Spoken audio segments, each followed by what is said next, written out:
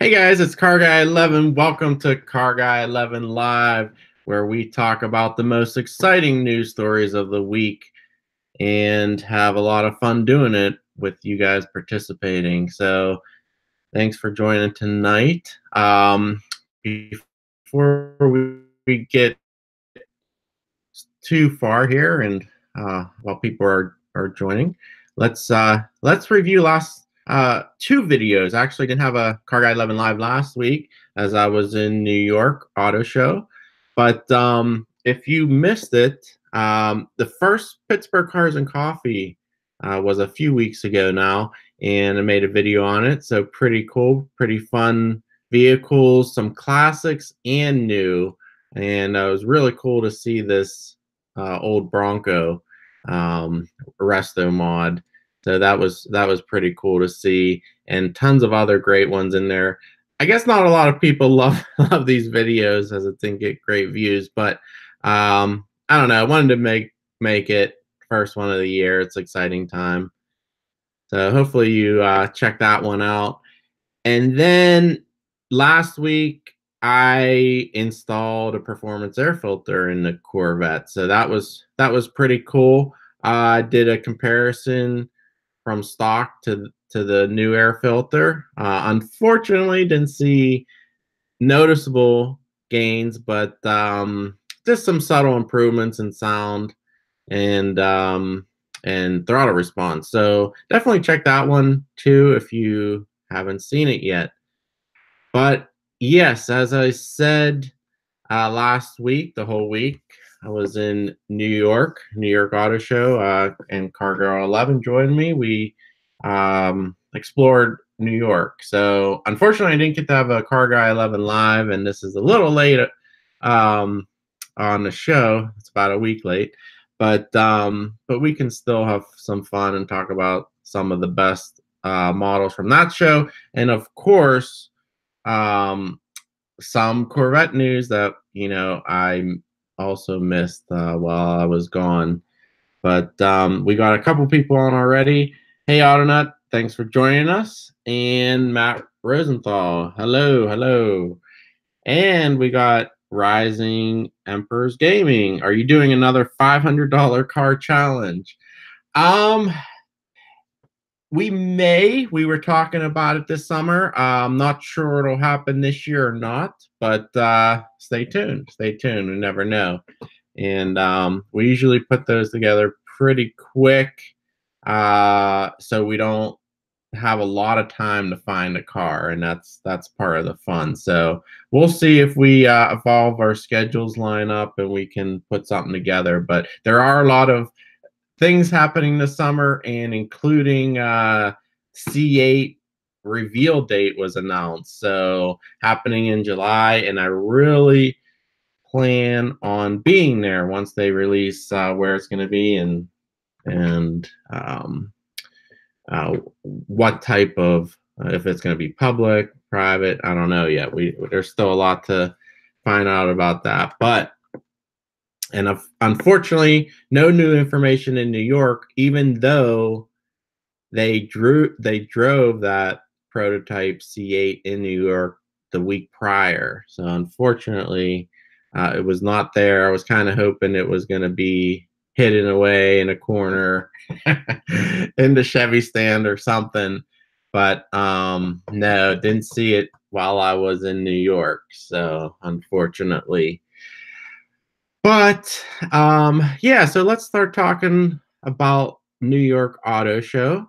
And it was the first time I went to this show, and I went during media days, of course. So pretty exciting. Tons of actual reveals, not all spectacular. A lot of them were trims, but yeah, several models. If you guys want to talk about any in particular, definitely comment in the chat. But one thing that's pretty cool about New York is it was better attended as far as auto manufacturers and and media. There was a ton of them. Now the venue was smaller, so the Java Center just can't doesn't have the room of the other um, conference centers. But it was funny. There were actually two levels. A lot of manufacturers, especially the big ones like Chevy, Toyota, Ford, they had one level of their cars and then another level of all their trucks. So it was kind of split up just because of real estate in there. But that was kind of weird. And then it was tough. There were so many media. It was the press conferences were just flooded, and you couldn't see because even the platforms weren't raised up either. So if you were in the back, forget about seeing anything. So that was kind of unfortunate. I didn't like that, but I tried to cover some of the best of the show, and you'll be seeing videos here shortly, starting on Saturday, actually, of what I thought was the most interesting of the show. So we have Apple Jacks here. I'm out trucking. I'll catch everyone Saturday when I'm back. Have a great show. Thanks, Apple Jacks, and I appreciate you watching after. And that reminds me, you can always listen to this as a podcast on Apple iTunes podcast. So just search for CarGuy11 there, and you can listen to it. And you may even be able to listen to it live. I've never I haven't been able to verify it, obviously, since I'm on the show. But if anyone has, let me know if you can actually listen to it live. That would be interesting. And it probably, although it doesn't post to YouTube, the actual video until after, so I'm not sure, but it is playing live on YouTube, so maybe it does. That'd be interesting to know. But anyway, yeah, let's try to get through some of these that I thought were interesting. Oh, and back to what I was saying, as far as well-attended manufacturers, there were a lot of exotics there. So let me bring it up. And we talked about a lot of these actually during the Geneva show, CarGuy11 Live. So the first one is the Koenigsegg's. There were two Koenigsegg's there. The Jesco is the new one with 1,500 horsepower on E85. So very cool to see it in person. You couldn't sit in it, but you could go right up to it and take pictures and stuff, and they had the doors open. But yeah, unfortunately I couldn't sit in them, but it was pretty neat. There was also a CCX there, and then there was Bugatti, the Chiron, the Special Sport 110 was there. So all in that carbon fiber, blue carbon fiber. Very cool. Again, I'm not totally into these hypercars, but you know, it was cool just to be around them. I'll probably never see them in person, especially in the area where I live. But it was cool to see them there. There were also Lambos. There was not the new Evo, but they had an Aventador, SVJ, and there were a couple other specialty like race cars or they had a Rimac.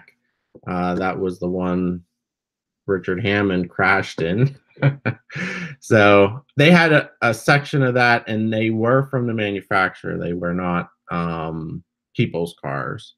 Autonut says, was the new Sonata as ugly in person that is in the photos? Oh, yeah, I was going to talk about this one actually last, but I'll bring it up first.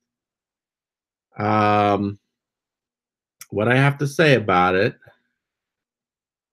let's bring it up here. Yes, unfortunately, the grill, well, I should say it's not as ugly. It does look a little better in person. Let me see if I can get where's a good picture here. It does look a little better in person than the picture. This picture does look pretty crappy. What was cool though is, well, it's a cool idea. I don't think they quite pulled it off. Is the LED lighting that wraps into the hood. You never see that, and it fades out. Uh, I don't like the breaks in the lines. It's a chrome strip. There's a break in the chrome strip. I don't know if we can see it here. Let's see this one. Yeah, see this break here? I didn't like that either. Like I said, it's a cool idea.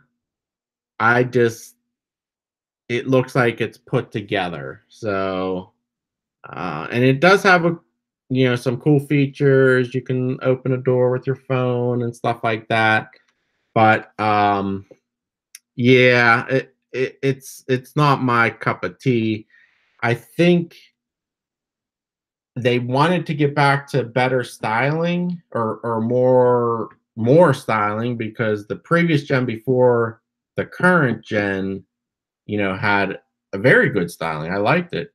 Then they went to more mainstream in the current gen. I don't think it sold as well. And now they tried to do some styling that to me didn't come out. Didn't work real well. What do you guys think of that one? But yeah, so they're trying to sell sedans, so I guess they're trying to be daring with the styling. But all right, let's move on to another one that was pretty cool to show up in New York was Rivian. And actually, there'll be a video on Rivian SUV and truck on Saturday. And the Rivian was pretty cool because while it debuted in LA and it hasn't shown up in any other auto show except for New York here. So uh, you'll see more details about that in Saturday's video. AutoNet says, was Stinger GTS Orange the same color as the Mazda 30th anniversary? I did not see the Mazda 30th anniversary. I know it showed up in Chicago. I didn't go that this year. But yes, it was very orange, probably very similar. What was cool about it, it has drift mode, and let me see if I can bring it up here. It has drift mode and a new all-wheel drive system, but it's going to be very limited. So it's a special edition, and I'm hoping that this rear new all-wheel drive system will show up in the production regular model for 2020. It doesn't make sense for them to develop a whole new all-wheel drive system just for this special model, which is only 800 units. So I expect we'll see that for the 2020 model year. But yeah, anybody have any questions or want me to talk about specific models, definitely let me know, because I wasn't planning on talking about that one since it was a limited model. But anyway, let me move on to the next one. Let's see here. All right, so Porsche was also there, which they haven't been lately at some of these auto shows, so that was pretty exciting. Porsche had this Speedster, which is basically this. It's a convertible with that hard top, not hard top. It's a soft top with that bump on the back, the Speedster. Now, this is a very limited edition. It's based off the GT3 RS, 503 horsepower, manual only. It reminds me of the GT 911 GT3R they had in the last gen. It's going to be very expensive. Yes, Autonaut says 275,000. So, yeah, unfortunately, this is one of those that are going to be very, very limited and expensive. But I did get to sit in it, and there will be a video on this one. Um, this is based on this is the now the old 911. The new 911 was also there, uh, so I'll have a video on that. But this is the last model of the 991.2, I guess, which is the previous gen now. Autonut also says, "What's your thought about the CT5 and how it fits in the new lineup?" Yes, let's get to that one. Um, that was one I was going to talk about, and we kind of talked about it a few weeks ago when it was revealed to the press. But yeah, let's bring it up here. There will be a video on this one as well. It The CT5 is actually bigger than I thought. It was supposed to be in between the ATS and CTS. It's definitely closer to the CTS in size. Let's get some pictures here. Oh, there we go.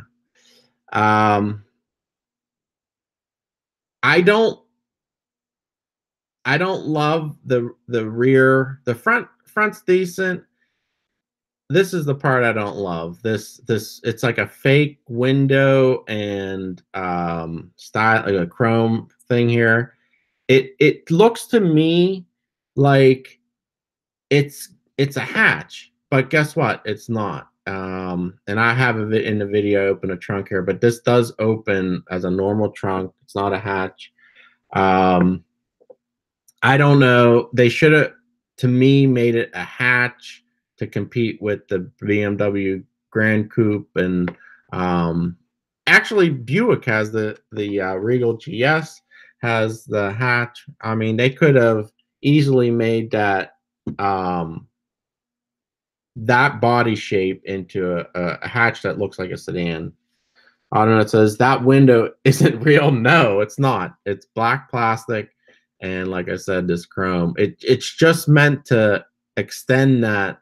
It's meant to look like a window, but it's not. So that's the part I don't like about it. But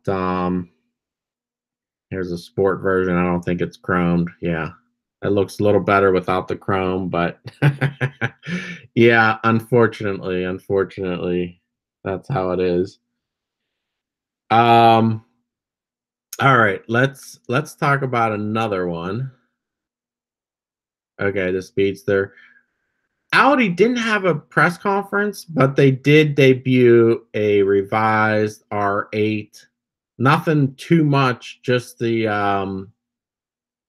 updated styling in the front. I'm not a huge fan of this car, to be honest. Doesn't really do it for me. The pricing is reasonable though. This shows the pricing here. So you can get a V10 with 5.2 liter V10 with 562 horsepower, 170,000. So it's reasonable. It's reasonable. Autonet said, did you sit in a CT5? I did sit in a CT5, yes. And again, I'll have a video on that one. Let's see here. On to more reasonably priced cars. Mustang had the new performance package for the EcoBoost. So with this, you're getting basically the Focus RS engine, a little bit detuned, and they're putting it in the performance package EcoBoost, so 330 horsepower this time instead of 310. Now, that's not, to me, a huge increase, and it's the same 350 pound-feet of torque. but it is a little increase. I'm not sure why they're not just upgrading the engine wholesale for the EcoBoost instead of only in the performance package. But yeah, so that's what they're doing. And you can also get the quad exhaust and the Magna Ride suspension as an option in this, which previously it wasn't. Um, I don't know. I don't know. I mean, how many people are interested in the four-cylinder Mustang? Uh, it still doesn't sound the best, and I don't know.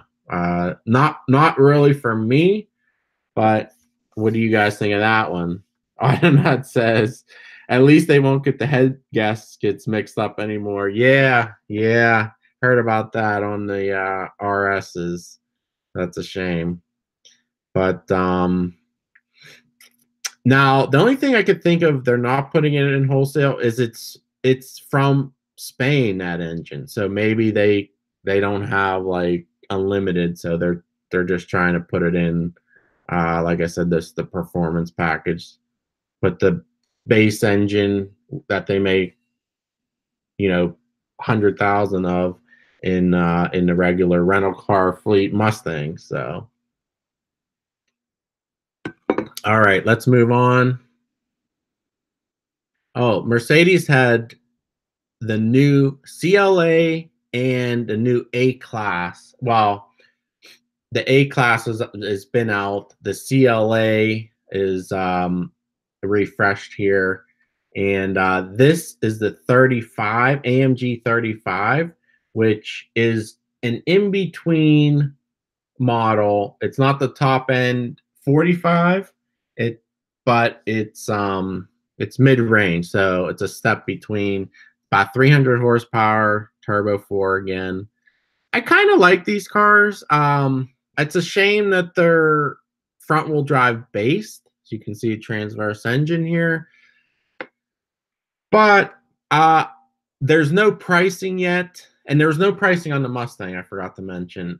So we'll have to see how it fares. If these are reasonably priced, I think it'll be pretty cool.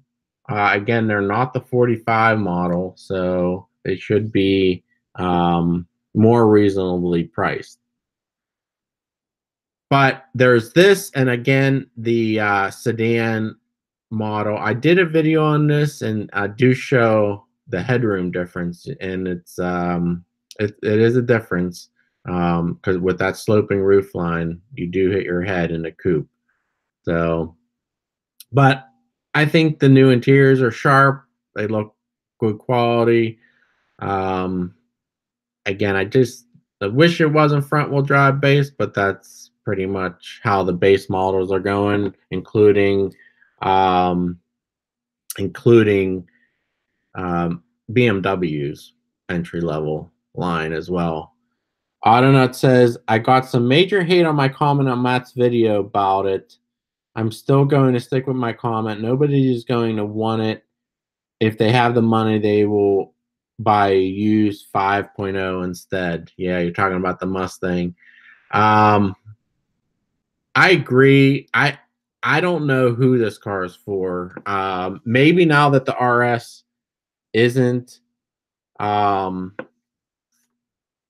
isn't available anymore in the market, uh, they'll go for this, especially if this car is pricey.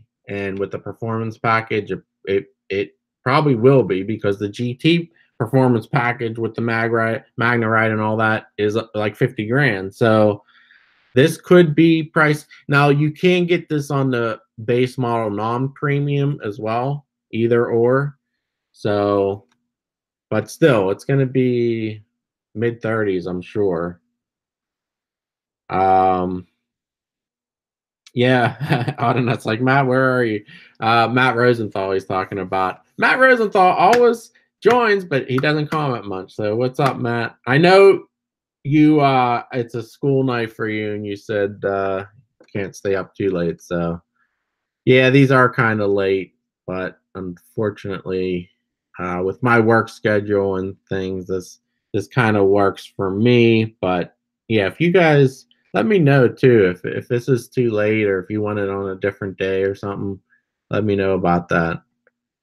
All right, so that's the CT5.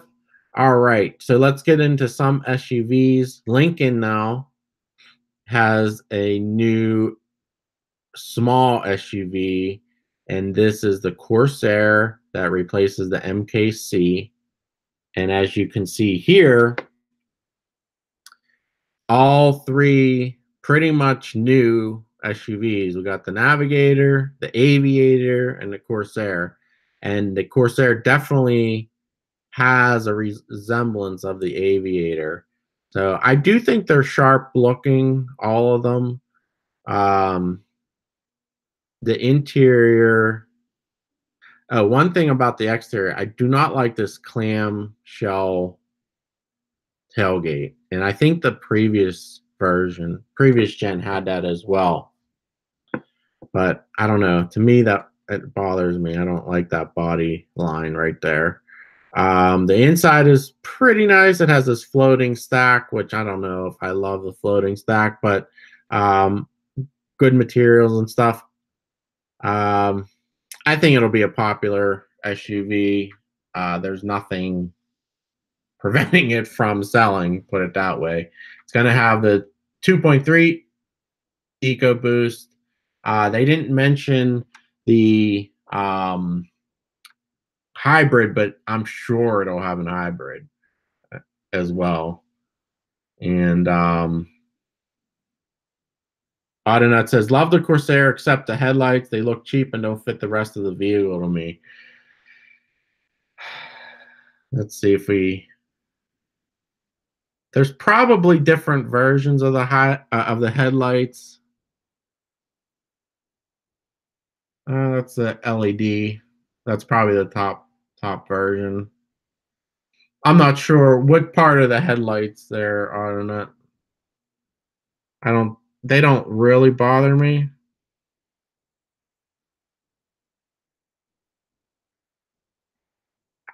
This is my worst part, this clamshell tailgate.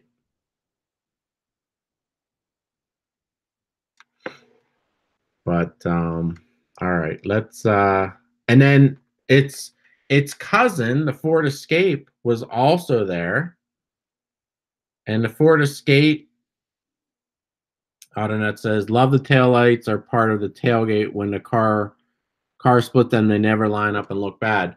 Yeah, I thought of that, but a lot of times they do that so when you open the tailgate, that you still have brake lights. Like if you have a large item and you have the tailgate open.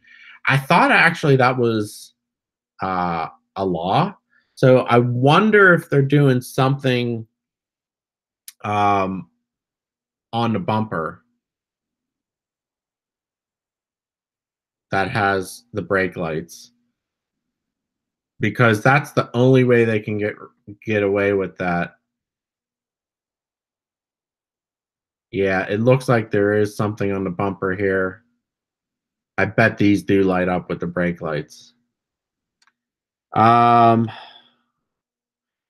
don't know. It says, love the taillights are part of the tailgate.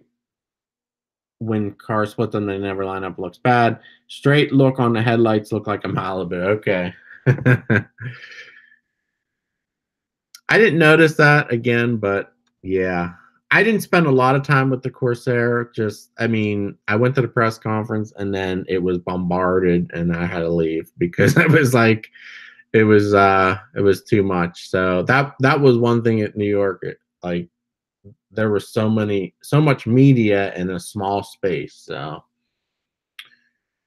but all right, let's yeah. So the new Escape was also there, first time seeing it in person, and I'm not thrilled with the styling either, but I think I know why they're doing it, and that is because Ford's replacing all the cars in their lineup, so this is meant to look like a car, basically a high car. It's not meant to look like an SUV. It's not as boxy like the old ones. So I can see why they're doing that, but yeah, doesn't mean I love it. The interior's decent. I don't I don't love that they're doing the pop-up screen. It's not pop-up, it's stuck there, but I don't like how it is like that. But and then also the rotary shifter. Don't love that. But otherwise the interior is pretty decent.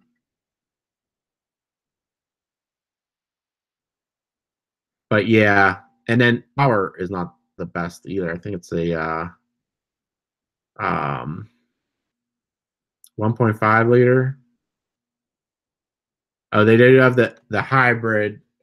The hybrid you can get in four-wheel drive, but the plug-in hybrid you cannot get in four-wheel drive. Yeah, it's only 100. Yeah, 1.5 liter, only 180 horsepower.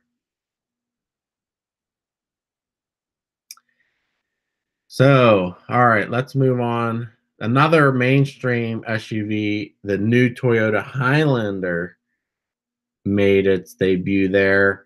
Um, it's not a huge departure from the last model, but it does look better in my opinion.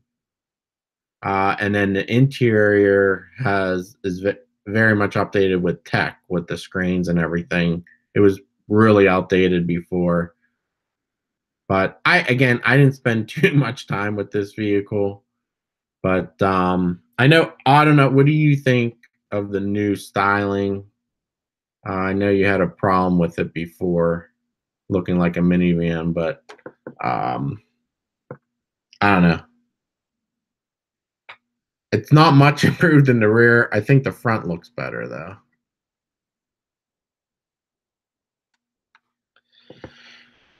So again, not one I really spent a lot of time with. All right, let's move on. Another one I didn't spend a lot of time with, but Autonet says much better. Looks more like an SUV than a lifted station wagon. Speaking of station wagons, Subaru Outback station wagon, although they don't call it that, new one debuted. The one thing about the display though was really cool. It was like a forest for Subaru, small but forest. And then there was a lighted floor. It was pretty cool, the display. But oh, and then the interior of this has this huge 12-inch touchscreen vertically. So that's pretty neat. That's on the Legacy and the Outback now. Import domestics with us. What's up? Thanks for joining us, Martin. All right, and then this one is pretty interesting. VW teased another pickup. This time though, this Tarok pickup. This time, this is very much car like. It's not even close to being a pickup. It's a car or an SUV with a pickup bed. Very small. And I know Autonet wanted me to look at this one. I will have a video on it. But yeah, as you can see, it's a deep, look at it, look how deep this is, but you know, it's very short. And yeah, I don't know if they'll end up making it, but VW does have a pickup in Europe, a real, not a real pickup, but it's more like a medium size. Still a unibody, but it's more truck than this. This is definitely a car. So, but anyway, those are the ones I picked out. If you want to talk about any more, let me know. But um, cool show. I mean, like I said, there was a lot of press conferences, a lot of reveals. Nothing like terribly exciting for me, at least.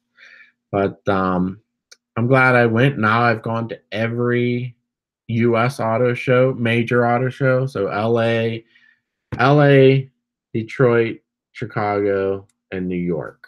And yeah, we'll see next year. Detroit's moving to June. I do prefer the auto shows in the winter, though. There's something about the winter shows that I really like. It gives you something to do in the winter. It gives you something to talk about. Gives you something to look forward to. For me, even this New York show in the spring or car season wasn't as great for me. I don't know. That's just me, though. I don't know. What do you guys think about that? And I'm a little bit worried about the Detroit show moving to June. I know that's why they want to move it to June for better attendance because they have it in January at the worst time of the year in Detroit. But I don't know. I guess if they combine it with the outdoor car show and stuff like that, it might be cool. But I don't know. I really like the winter shows because there's so much else going on in the warmer weather. So Import Domestic says, I want an SUV that has plenty of power and gives me good gas mileage that I can use for Lyft and Uber. The Infiniti QX is unfortunately would be the perfect, but it has a CVT transmission. QX60. Yeah, Martin. I actually thought Infiniti used that 7-speed automatic, but yeah, I guess the XC60 does use the CVT. Yeah, as far as Infiniti goes, yeah, I guess you're out of luck there. Although they think they have some hybrids, or they're coming, or they will be showing up soon. AutoNet says X5 is fairly quick, and I can easily get in the 20s. Yeah, I bet though in city like Ubering people and stuff, you're not gonna do as well AutoNet. But anyway, yeah, we're gonna definitely look forward to the C8 here coming up in July. I think it's July 18th. Um, but yeah, we'll be. I'm sure we'll be getting more and more news. At least we know when it's going to be now, so that's exciting. Martin says my 2015 Infiniti Q70L has a traditional 7-speed automatic transmission. It's awesome on the highway, and I can actually get almost 500 miles on a tank. Yeah, most cars are good on the highway, not so good in the city.